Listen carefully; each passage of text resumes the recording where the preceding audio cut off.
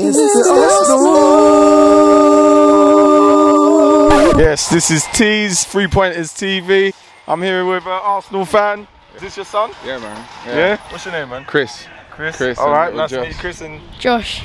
Yeah, big up. Listen, man, what did you think of today's result, man? Amazing, man. It's more about what's happened over the last 18 months. The vibe, energy from the fans is needed. You hear all the stuff from social media, it just builds up just weak propaganda.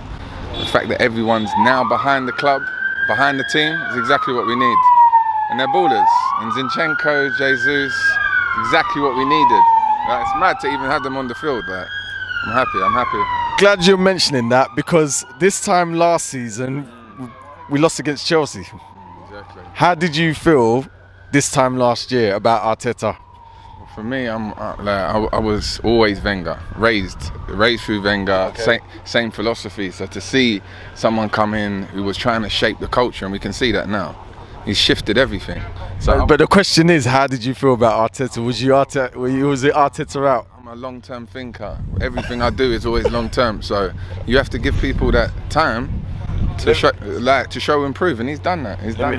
Let me ask your son, what did you think of Arteta this time last year? What were you thinking? Were you thinking, you know what, he needs to go, we need another manager? I think he needed time, but when I think we scraped a win against Norwich, I think obviously the win was good, but it was Norwich, and to win 1-0, it wasn't like that convincing. Yeah, they needed that. And then they built momentum after that, didn't they?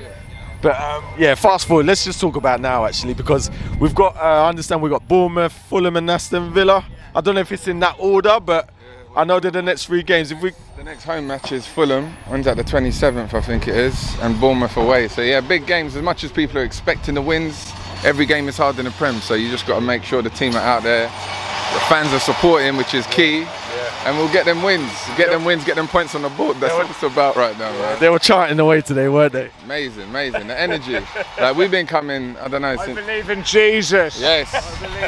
Yes, believe, man.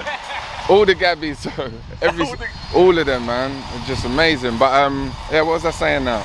Yeah, so over the last 7 years that he's been coming here, to see the energy, that's all I want to see, is just positive energy from the fans, because they don't understand, and they are understanding now how much of a difference it makes. Right. So yeah, man, we keep going, we keep winning. Gunners for life.